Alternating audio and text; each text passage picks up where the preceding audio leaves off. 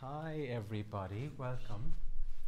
I'm going to talk for a few minutes just in case there are a few latecomers, or later than we're starting late anyway. So my name is Kevin McNally. A lot of you will know me or have met me, and I am the facilitator of the gamelan, the community music group Gamelan Spreke Gala, who are these people here. Yeah, come on in, there's loads of space over on that side there. Over there, is that okay? Yeah. And we are going to play a concert for you. Hello, very welcome. I might remind you of this later on. This is the community music group. This is kind of the first public concert we've done in a couple of years. And we are, we're very, very excited to do it. I'll tell you as we go along a little bit more about the group and how it operates and where it operates. Just for now, yeah, come on in, come on. There's seats over here, and there's actually some cushions in the front there if anybody feels like sitting on the floor right in front. But yeah, there's seats across there. Don't be afraid at all to walk across.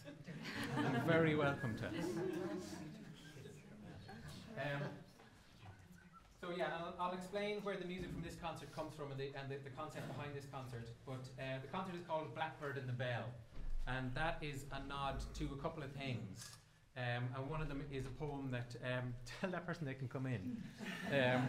One of them is a poem that you might have all done in school called "The Blackbird of Derry Cairn," that Austin Clark translated and was on the Leaving Cert syllabus. But basically, it's about the conflict or the clash between the blackbird representing the sort of the old pagan pre-Christian Ireland and the bell representing the mass and the ordered day. So the bell being also, we have an orchestra here made up of bells, and I'll talk a little bit more about those.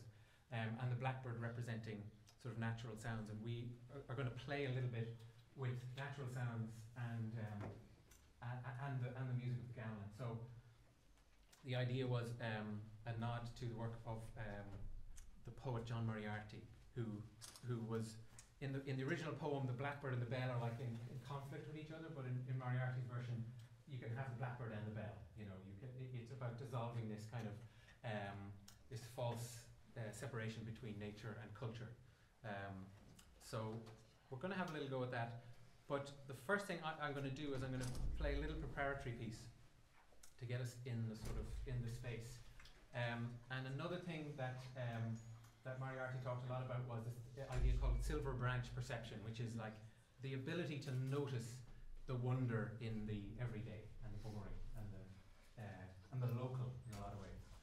And it's a kind of an ability, it's like a way of seeing or a way of hearing that you can cultivate, that you can practice, and that you can get better at noticing the small little things of life and actually being happy with those small little things.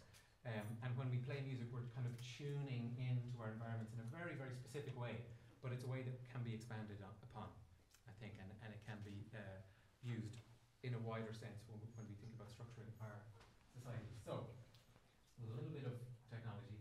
I'm going to play the first little piece on my own. And the idea behind this is that in the microcosm is the macrocosm. Like within everybody is the whole universe. And the idea in this piece is that within the gong, the single gong here, the big gong instrument, that we can contain an orchestra in it. And in fact, in Javanese culture, in traditional gamelan music, which we are not playing today, but in traditional gamelan music, the gong is considered to sort of contain all the rest of the orchestra within it. And therefore, that's why we have, if you notice, there's a few gifts given to the gong here, flowers, just to acknowledge the sort of the agency of the gong. So I'm going to stop talking now because I will keep on talking. I will play this first little piece for you.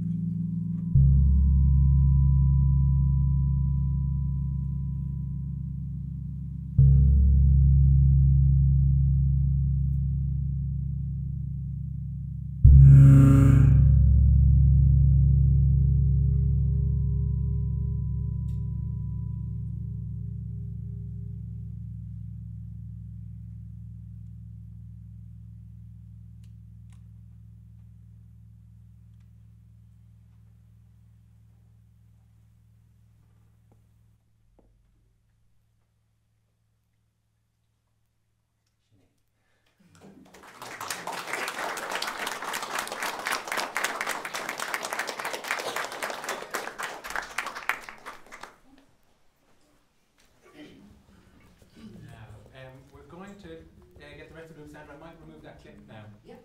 If that's okay. Leave it down there. Okay.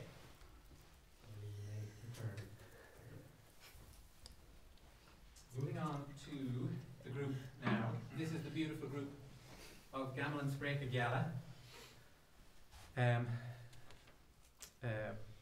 Bright Sparks Gamelan. So just maybe to tell you a little bit about gamelan music.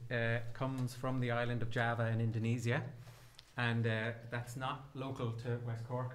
So it is a little bit. There is a little bit of an explanation, I suppose. But there has been a gamelan presence in Ireland since the in the southern part of the Ireland since the 1990s, when Mel Mercier brought it over from Indonesia to UCC. And so every student who's gone through UCC, myself included, has done at least one semester of Javanese gamelan music. And and then I went to Java and learned some more music and came back, and now I'm teaching it. And the value of learning about Javanese gamelan music is that it is a completely different way of organising music, a completely different way of thinking about music, about what is good in music and what is valuable. So it's a great benefit to students there. What we're doing now is we're composing music for gamelan ourselves here, and we meet every Wednesday in Family Resource Centre, and we workshop music. We compose and we improvise and we come up with things. So the piece we're going to play for you now is called Jonah's 18th. Don't ask about the title. And it's a short little piece that combines some structure with some improvisation. So you'll hear what we're all about here when we do this. Yeah. So I think what I have to do here. What do I have to do? Ah, yeah. So you're also going to hear a little bit of snippets from John Moriarty himself, speaking about various things, and we're going to be accompanied by the sound of birds from Castlereagh Woods, making a special guest appearance on the soundtrack. In honour of the fact that tomorrow at 4 a.m, for those of you who want to come here, there's the bird song, the dawn chorus. So if you want to come here at 4 a.m, or if you just want to keep driving on through to the morning, and then just meet here at 4 a.m. to listen to the dawn chorus, that would be a lovely thing. So, John 15th.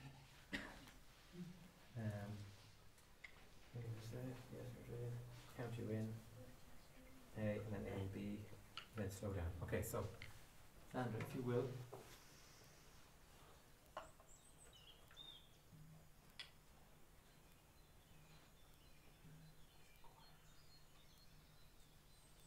But just imagine someone, a peasant, among his cabbages or among his carrots.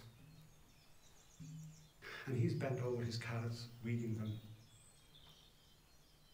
And he doesn't need to be in Grafton Street. He doesn't need to be in the Eurovision Song Contest where all the glamour of the world is like. All the glamour that he ever wants is within himself.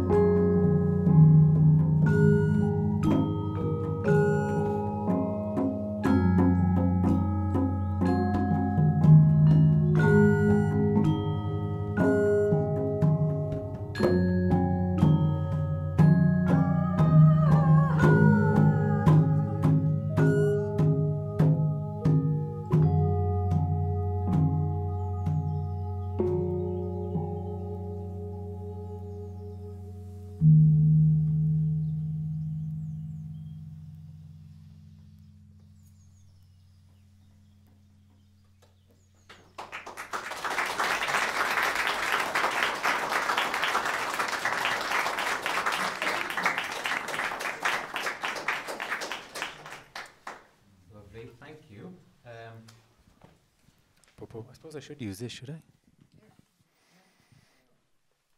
I? Well, funny thing happened to me on the way to the auditorium, folks. What is the deal with the gamelan, huh? So as they move around, as our wonderful musicians, wonderful multi-talented musicians move around, you'll see that everyone ends up playing every instrument at some point, which is another feature of the gamelan. So the concert now is this particular concert is the result of research for a PhD that I'm currently doing in the University of Limerick, and the research is, let me see if I can remember what it is. Something about, I don't know, something about, no, it's about, it's an arts practice PhD, so it's about developing an artistic practice, and mine is about coming up with a way to facilitate community music or do community music in a way that's guided by ecological philosophy, and particularly, so you've heard of one of my kind of inspirations is John Moriarty, but there is other stuff too. I haven't read a lot of books, you know, read lots and lots of books. So the idea is that as well as a thesis, a written thesis, it's a part of the output is you know, it could be art, it could be music, it could be a novel or a thing, but in my case it's music. So you can sort of come to this concert and have the feeling of having read my thesis without actually having to read my thesis. But you can read it if you want.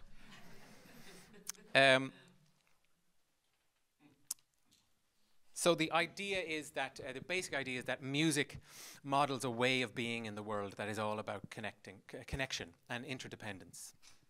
And that sound is a really good way of bringing people into co-presence with each other, because sound, there's no escaping sound. Like, it binds you together, no matter what you can't, there's no ear lids, you can't turn off, and you don't even hear with your ears fully, you hear with your whole body. So just being in a room with people in sound means that you're all very, very much connected to each other, all vibrating in the same sort of field. So sound is quite good at that. And that way of being and knowing the world is actually, it's a great way for understanding entanglement in the kind of ecological sense, the way that everything affects and is affected by everything else. So sound and being together in music is a good way of modeling that, and a good way of sort of showing that every action has consequences on every other being in the sort of group. So, having said that, now we're going to play, having said all that very deep, meaningful stuff, we're going to play a piece called the Kilnaclasha Cowboy, which is the result of mashing together two songs. One was written for something we did in Kilnaclasha last summer, where we filmed something, and hopefully we'll show the fruits of that this summer, a film that we were a part of. And the other piece, the other part of it just sounded like a cowboy. So we called it the Kilnaclasha Cowboy. So we'll play this. This is our rock and roll number, if you don't mind. Okay, we all think we're in the right place? I hope so too. I should turn off. Oh, I did turn off the phone. Okay. Chucks. Yeah.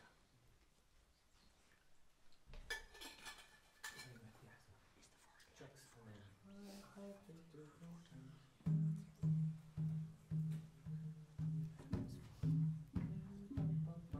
starting with chucks. Okay, here we go.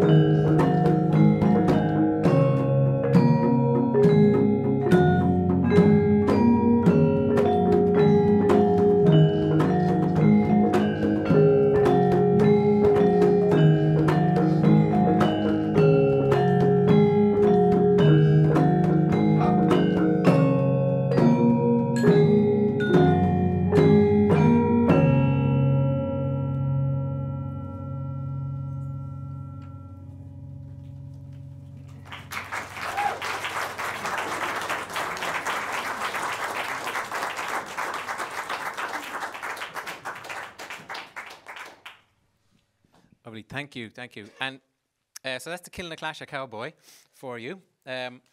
We are going to move on to a piece. We're getting through it quite quickly because just because that's the way we do it. We're going to move on, and we're going to go to a place that to a piece that is completely improvised, actually. So that last thing was completely structured. As you could see, everyone was doing the same thing at the same time. And that's certainly one way of organizing yourself and organizing a group. But we also like to play around with improvisation. And the other thing that music is very good at, as well as sound and music being a good way of sort of being in the world and knowing the world, it's also a great way of being social and being together and learning how to sort of interact with other people and actually other beings. And when we play music, we're actually playing with different structures and different sort of imagining different futures and different types of politics and different types of ways of organizing our societies and our economies, actually. And the way we approach this ensemble, we take into account not just the agency or the needs of the people in the group, but also the needs of the instruments. And when we improvise along with the sounds of birds or whatever, we're also we're also duetting with those other non-human agents. And it's sort of they're our duet partners. So the instruments themselves have a kind of a life or needs and agency. And a way, when we're sort of in that kind of sound commons, the birds, the rivers, the whales, we all have to make room for them. And actually that's a good way of thinking about organizing our politics in an alternative way. It allows space for these non-human voices, kind of decenter the human from the center of decision making, and think about what are the needs of the other entities that we share the space with. And that's basically the philosophy behind the movement of rights of nature, to give legal representation to rivers and forests and things like that. And when we play together like this, we're sort of rehearsing that kind of politics. So I really want, it's great that we have these sort of lovely experiences of music and of art that are very personal, but actually it's much more powerful when we bring it out into our lives and into wider society, and it changes the way that we sort of act and vote. And then we are also going to play some music. Yes, so we're going to play a completely improvised piece. I see that some spare mallets have just arrived as well. I was looking for them. Brilliant, thank you. And I think we need one there. Do you have two there? I don't know. You don't. You can take one there. Yeah. Thank you. And one there. Okay, so this is like a pretty much fully improvised piece. So don't know what's going to happen. We have an idea though.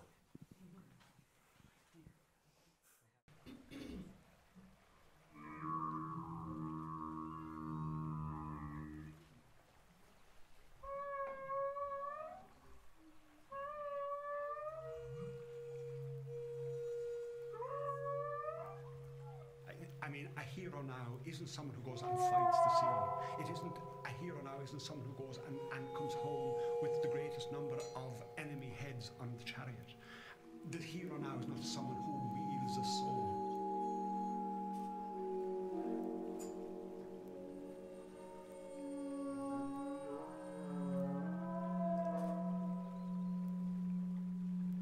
The hero is someone who puts up his sword and, lets nature happen to him.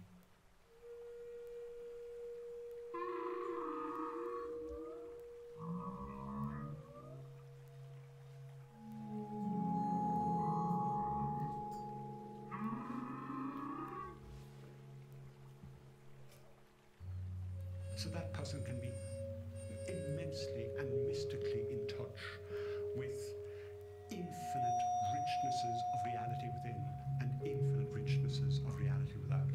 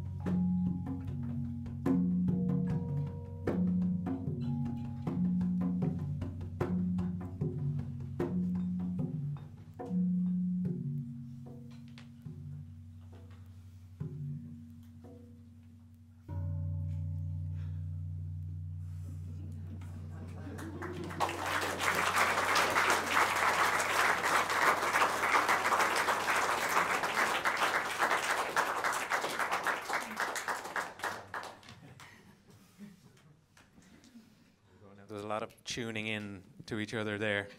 Well done. So we're gonna move around. We have one more piece for you. So, just a few maybe things to point out. This group happens with the help of the. Well, first of all, the instruments arrive by the help of the HSE, but then the whole scheme is run with the help of the Family Resource Centre in Skibbereen, the ETB, Music Alive, and various other helpful groups that help us along. And I'd like to thank those and thank CECAS as well for their help in putting together this concert, this show. And this is a wonderful centre, and I really hope it kind of goes from strength to strength. It's a lovely room to play music in as well. And let me just see. We are a community music group. We didn't know if anyone would show up, and we don't make any profits or anything like that. We would appreciate if you did enjoy it to give us a little donation to help cover the costs of this. It would be wonderful. And also, I'm going to ask for one thing from you, which is your thoughts and your. I want to suck your brains a little bit. Outside the door, there's a flip chart and a whiteboard with just the question for you to add some words, just one word or two words or whatever comes to mind to describe the atmosphere of the room, of the space, of the music, whatever comes to mind. It would help us an awful lot. It would help me, I suppose, an awful lot because I'm hungry for data. I'm just hungry for it. Can't get enough. So that would help. So your money and your data. All I want. I'm like Apple.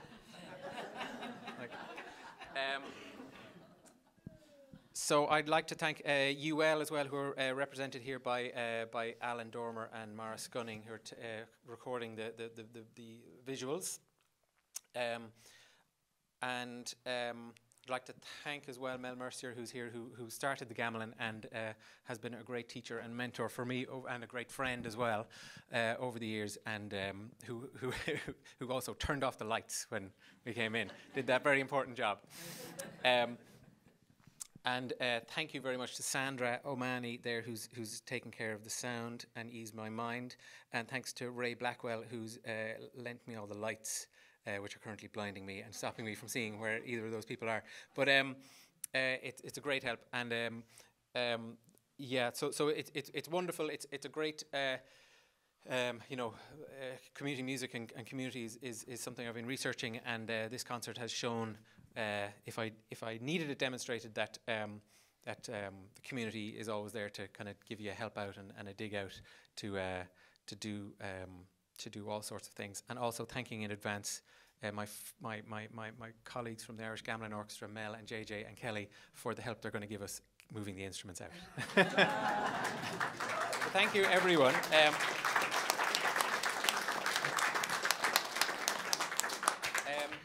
There's a poster there for a lovely event that's happening in the Family Resource Centre next Friday with Ger Wolfe, and I'd like to also draw your attention to Clonakilty Wellness Month.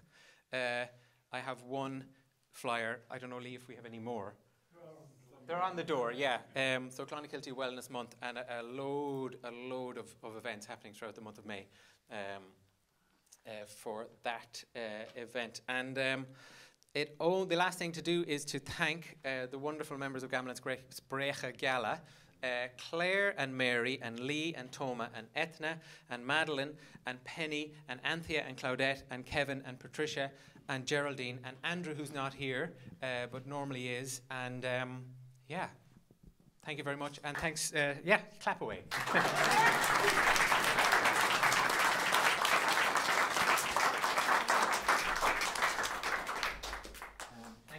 For everybody for coming. I'm surely forgetting something.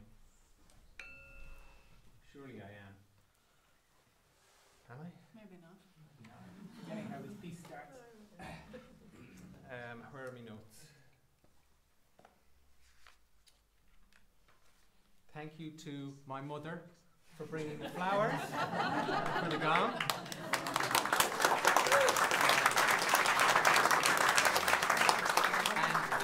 Cuan and Grania who helped her. Right, so I won't keep you any longer. This starts with a cue. Nope, it doesn't.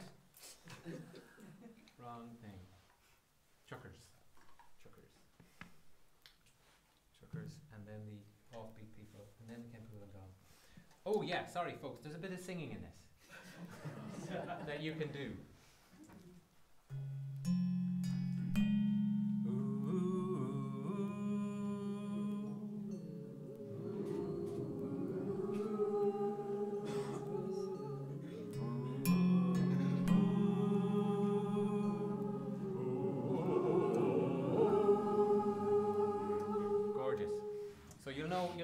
You'll know it when it happens. There's a bit of singing in this. Just follow our lead. Just follow our lead wherever we lead you. God help us.